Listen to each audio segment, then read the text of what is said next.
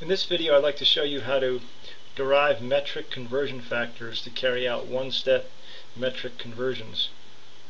Here's a table of some common metric prefix names and the prefix symbol, the exponential value, and then the actual number.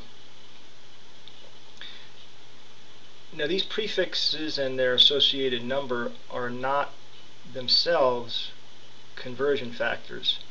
We're going to use these to derive the conversion factors. Let's start off with a problem where we need to convert 100 kilometers to meters.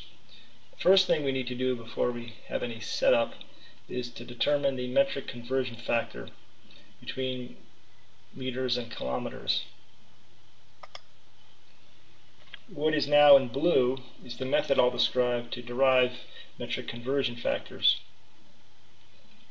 First, ask which is the larger unit, a kilometer or a meter. Use the table to help you determine. The meter is a base unit, so it is associated with an exponential of 0 or the number 1.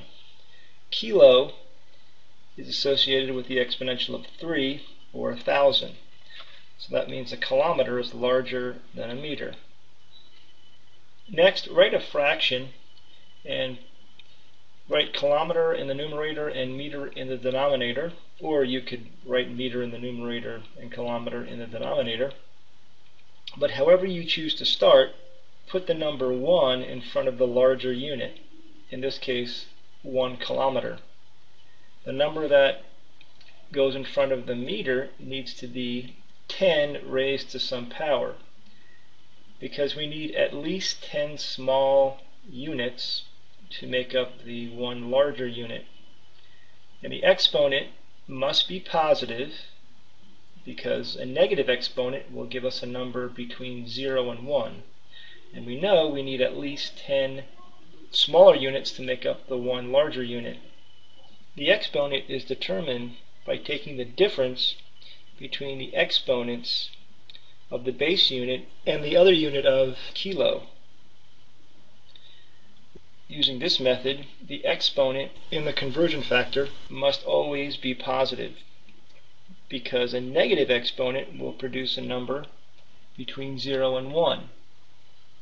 And if you set up the fraction where you need at least 10 small units to make up the one larger unit, the exponent therefore must be positive. The conversion factor between kilometers and meters can be written in two ways: 1 kilometer per 10 to the third meters, or 10 to the third meters per 1 kilometer. Now let's carry out the conversion for 100 kilometers to meters. We use the method of dimensional analysis. The framework for dimensional analysis is the given information, in this case 100 kilometers, times a conversion factor. So in this case we'll set up the conversion factor as 10 to the third meters over a kilometer, because we want the units of kilometers to cancel. And we end up with 100 times 10 to the third meters, or converting that to scientific notation, it's 1 times 10 to the fifth meters.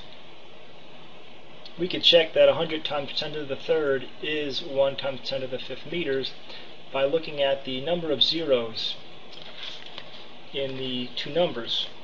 100 times 10 to the third means 100 with 3 zeros after it to make the 100 much larger. 1 times 10 to the fifth means 1 with 5 zeros after it to make the 1 much larger. So they both check.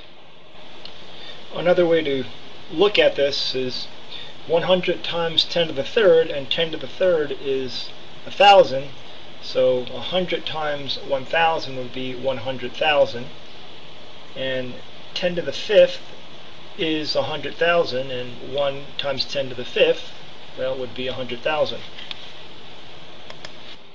This problem asks to convert 23.3 microliters to milliliters. First, determine the metric conversion factor. The milliliter is larger than the microliter, So a number 1 goes in front of the unit of milliliter, and 10 to some exponent goes in front of the microliter. The exponent in the conversion factor is the difference between the exponent for micro and the exponent for milli, and the difference is 3.